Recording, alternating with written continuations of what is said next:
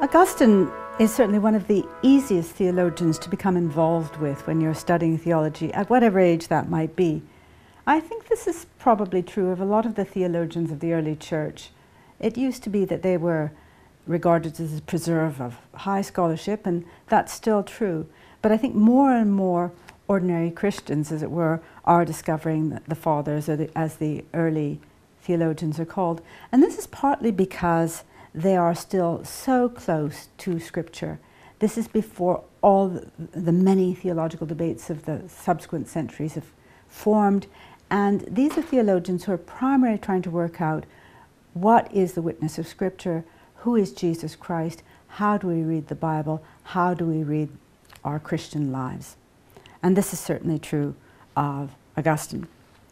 Augustine is an African theologian, and we need to remember that the early church, and indeed Christian's foundation, was as an African and Middle Eastern church. Christianity we think of as being a European religion, but it's actually an Oriental religion. So by the 3rd century there were dozens of dioceses in the Tigris-Euphrates Valley, but a country like Hungary only becomes Christian in the 10th century. The whole of North Africa was largely Christian. There were, of course, remaining so-called pagan groups, and in Augustine's time.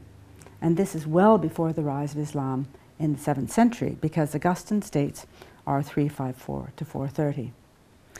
So I mentioned that the early theologians are close to Scripture, and this is certainly true of Augustine. He was a bishop, he was a preacher, he wrote a number of larger theological treatises, but these were all in aid of his main task of being a bishop and being a preacher. A lot of his writings were in the forms of psalms, a lot of those who've come down to us and have been very influential in subsequent Christian history. Of course, he's one of the most influential early theologians of the Church, embraced in his thought by both reformers and the Catholic tradition after the Reformation. Martin Luther famously was an Augustinian theologian. He was an Augustinian monk and trained in that, and his work is replete with the Augustinian ideas.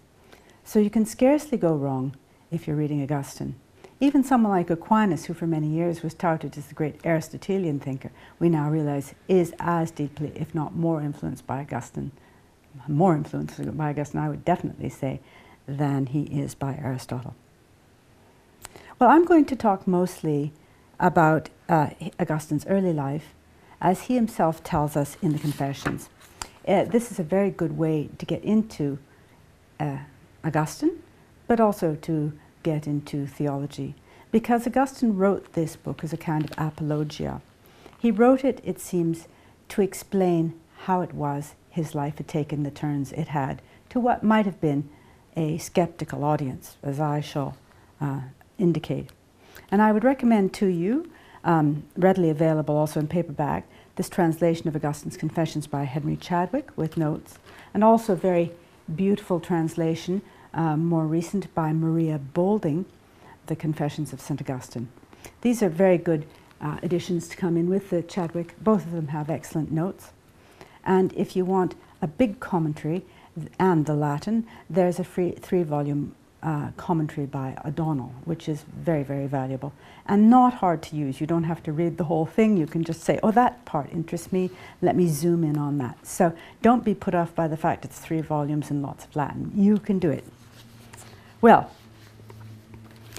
Augustine's Confessions is interesting as a piece of theology because it is in the form of a prayer.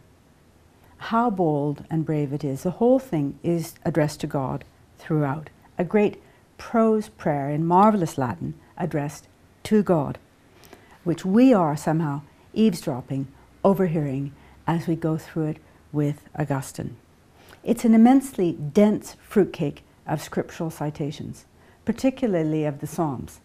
In fact, I think that it's possible that if Augustine, if you took the Psalms, the citations of Scripture out of this book, there wouldn't be much left of it. And perhaps God could even sue Augustine for plagiarism, but I don't think this would really happen. So it's a very dense amalgam of his own thought and scriptural words, as I shall say, in the form of a prayer, attesting to his adult conversion, his adult and dramatic conversion to the full Christian faith. And it's one of the classics, as I've said, of theology, but not only that, of all Western literature. It's without precedent in Christian or pagan writings. There were biographical writings, there were autobiographical writings, but none of this nature. And of course, the very fact that it's addressed to God gives it a distinctive genre. It was written sometime around 397, 399. Augustine, as I said, is born in 354. So it's written when Augustine is in his mid-40s, and it's some 13 years after the events it recounts. Augustine was by this time a bishop, 13 years from 0 to bishop in his case. He had not wanted to be a bishop. He had not even wanted to be a priest, but he had idly gone to the church in North Africa in Hippo Regius, a small town on the coast, in 391, and been spotted there by the then aged Bishop Valerius, who forced ordination upon him, and 4 or 5 years later, Augustine became Valerius' successor as Bishop of Hippo, which is a pretty small provincial town in North Africa. So he'd been a bishop for about 10 years at the time of writing this work. And the Confessions is widely regarded as the first of Augustine's mature Christian works, along with another book on Christian teaching, sometimes given in the Latin De Doctrina Christiana, at the City of God, and or at least the early books of these. And it's one of the most important of Augustine's works, along with De Doctrina Christiana, the City of God, and his book on the Trinity. But I would say of these, the Confessions is the most loved. Well, why did Augustine write Confessions? And why 13 years after his conversion? Well, there seems to be more than one reason for this.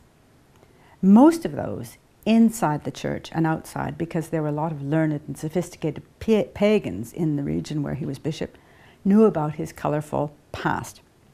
So in one sense, the Confessions are confessions of sin.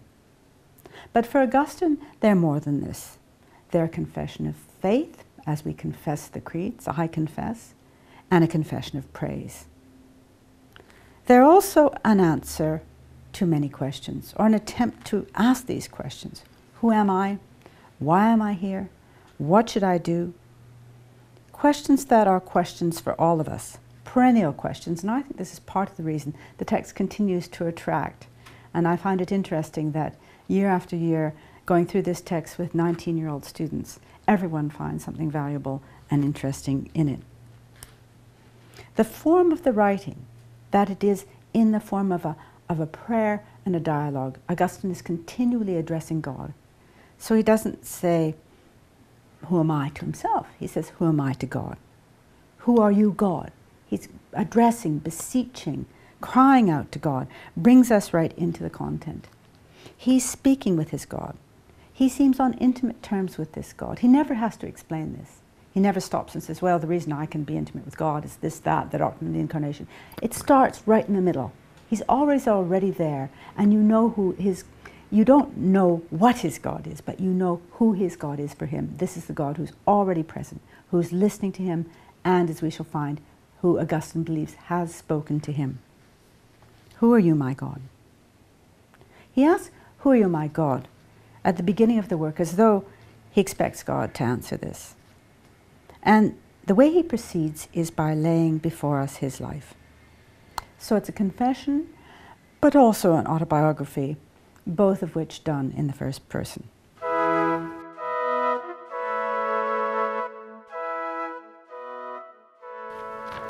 Well, I'm going to briefly take you through his life, and this is very much as given in the Confessions, but I've complemented it a little bit by other work.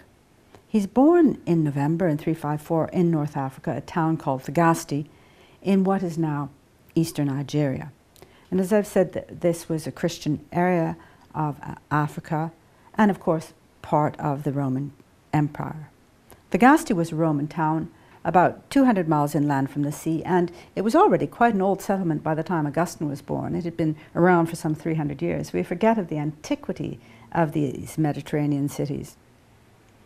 In the 3rd century AD, it had been a prosperous province, rich with grain, traced by many roads. There were amphitheaters and baths that had all the appurtenances of a prosperous Roman provincial town. But by Augustine's time, the 4th century, it was in decline. And by Augustine's time already, the whole of the Roman Empire was slightly menaced. It wouldn't be too much later, after the Confessions, 410 AD, that Rome itself was sacked. But going back to Augustine's childhood, Augustine's father was a Roman citizen. He was a free man, but not, by all accounts, a wealthy one. He was a small farmer. That did mean that he had a household with servants and slaves. He was also a pagan. This doesn't necessarily mean in the context of the time that he worshipped a lot of random gods or indulged in cult, but he wasn't a Christian. Augustine's mother, on the other hand, Monica, was a devout Christian. And this is quite interesting because Monica, the name Monica, is a Berber name. She was possibly a native woman from the Berber people. And Augustine seems to have spoken Punic, a Semitic language of ancient Carthage, as well as Latin, which would have been his native tongue. Augustine apparently had a brother of whom he says almost nothing, and of his father, Patrick, he says very little and not always very complimentary.